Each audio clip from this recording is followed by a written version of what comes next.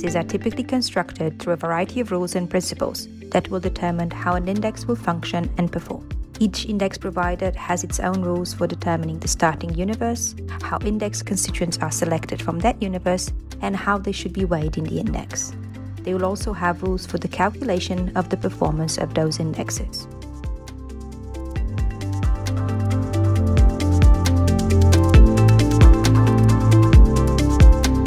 Choosing an investment universe starts with the decision of what type of securities will be included. An index can include equities, fixed income, real estate, commodities, currencies, or even other alternative investments such as private equity and hedge funds. Then, within that type of security or investment, the index provider may want to focus on a subset.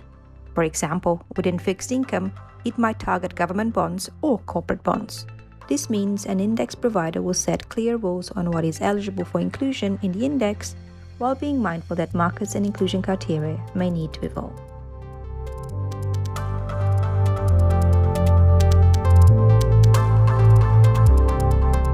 An index provider chooses the securities that are in an index by including as many securities as possible within that market or market segment, while being mindful that the index may be used in the creation of a financial product. This means that you will need to consider certain investability criteria in order to assess how easily an investor will be able to purchase and sell the securities in the index. These criteria will often refer to things like which securities are available for public trading, how frequently they are traded, and how easily they can be accessed. These principles can be applied across different types of securities, but unique traits of each will typically account for some differences. In equities, which are publicly traded instruments, most of these investability measures are based on readily accessible data and are more straightforward to calculate. Fixed income securities, on the other hand, do not trade on open exchanges, meaning that their prices are potentially less visible and that the securities themselves may not be readily available for purchase.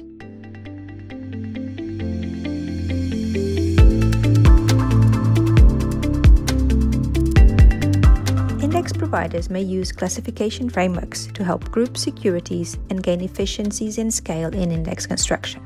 For example, they may create a country classification framework to assign securities to a market, which can be used to help create market, regional, or global indexes. Index providers may also implement market classification frameworks to reflect how institutional investors think about the economic development and market accessibility of each country.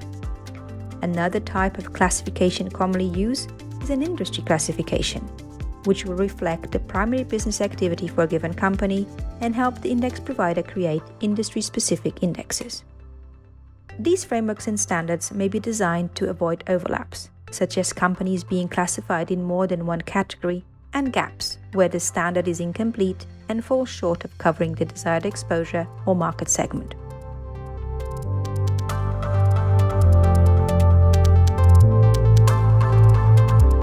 The most common way to weigh securities in an index is to look at the size of each index constituent.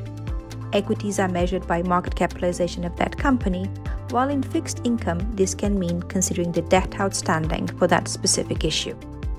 When we talk about market capitalization, we are referring to the size of a company in the stock market, as it is calculated by multiplying the number of shares by the share price.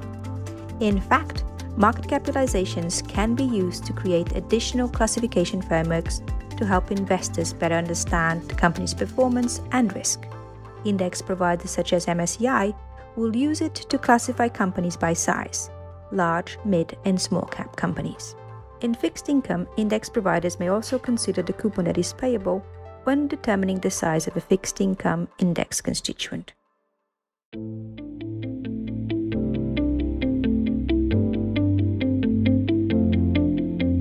Yes, they do. Indexes change as companies and markets change. Companies may go out of business, they may merge with other companies, and new companies may be listed. And in the case of fixed income, some bonds may reach maturity while new ones are issued.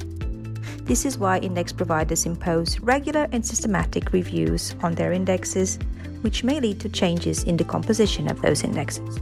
Regularly scheduled reviews need to be frequent enough to prevent an index from retaining stale data, but not too frequent as to potentially impose additional trading to investors.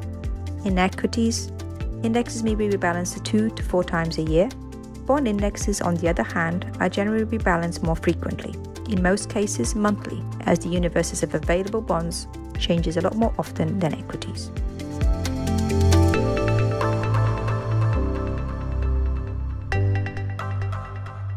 In addition to an index construction methodology, index providers may set out an index calculation methodology. That methodology can define how the aggregate value is calculated at any point. This is usually called the index value, and it incorporates the total market capitalization of all the securities included in the index. The performance of an index will be the result of how that value changes over time. Given that an index's value depends on the constituents' market capitalization, how stock prices change will impact that index's value. But there is more to stock ownership than participating on potential price appreciation, as companies pay dividends and shareholders may be entitled to a share of those dividends. Given this, equity indexes may be designed to account for those returns, which should lead to the calculation of total return indexes. And as most of us live in a world where taxes are due on any gains, index providers may also calculate net return indexes, which should incorporate taxes to allow for a closer representation of what an institutional investor would experience in terms of returns after taxes. It is similar in fixed income, as you can have price returns and total returns. Bonds don't pay dividends, but they may pay coupons to investors, which would need to be accounted for in the index return calculation.